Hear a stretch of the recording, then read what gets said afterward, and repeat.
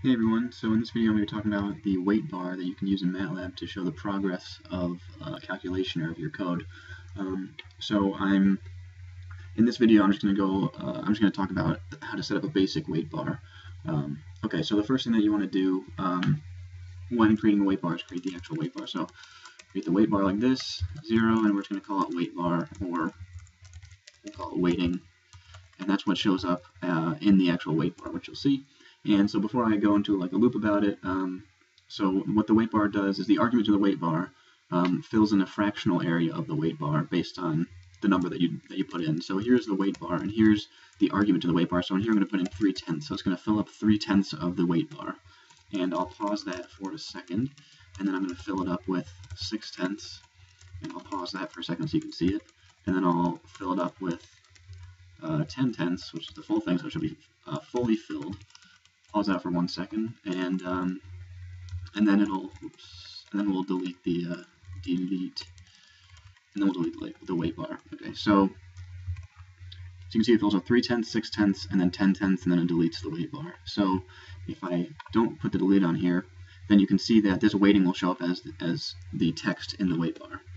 So you can see here it says weighting in the text, and then you can delete it like that. Okay, so that's basically what a weight bar does. So if we put it into a loop, so we can put it into a loop like this. So I'm going to create another weight bar. I should have deleted that. So weight bar 0, and we'll call this one iterating, ... And then create a loop I is equal to 1 in steps of 1 to 1,000. And we'll make the weight bar, we'll put the argument as the weight bar as 1 over 1,000, so 1 over 1,000, so it'll show the progress of our loop. And then we can end that, and then we'll delete it after. I can't spell delete.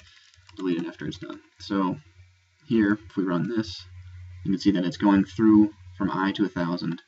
Okay, so another thing that you can do is you can put a title on the weight bar, which I'll just show you here. The title will go up here. This one's the student version because I use the student version because it's cheaper, but it'll go up here. And to set the title, what you do is you set the weight bar name as the property value, and then I'll just call it a basic weight bar. Oops. This, and you'll see that pop up here. So it's called a basic weight bar. Okay.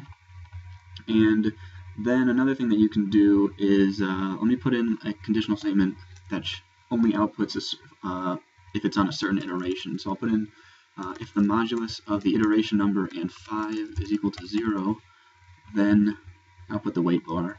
And so what this does is every 5th iteration it will output the weight bar. Okay. So you can see how fast it ran when I output every 5th. So if I output every single one, you can see it takes a little bit slower. So the thing about the weight bar is that it takes a really, really long time to draw it. And so if you're running a huge program where you'd like to see the progress of your code, you can put a weight bar in, but just know that it'll slow it down significantly. So what you can actually do also is you can use the tick-tock commands to see how fast it runs. So every iteration takes 1.14. If I change this to every 5th iteration, it takes 0.28 seconds. So you can see that's really time consuming.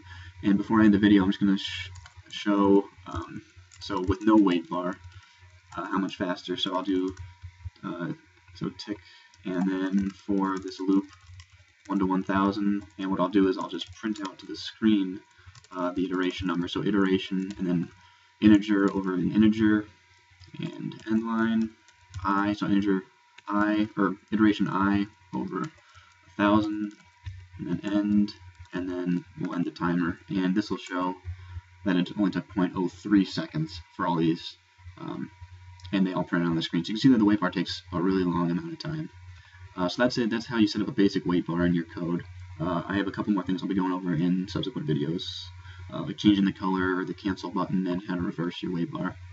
Thanks for watching.